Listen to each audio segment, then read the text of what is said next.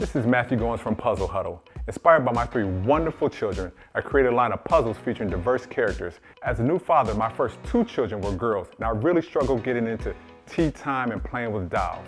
I eventually discovered my kids' interest in puzzles, and I probably went a little overboard buying puzzles online. After some time, I looked around and realized that none of the puzzles featured diverse characters. Although the puzzles were fun, they didn't have characters that looked like our kids, our family, or our community.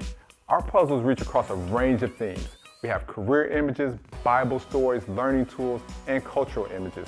Physical puzzles are wonderful because they help develop a child's fine motor skills and they require a child to focus on a challenge.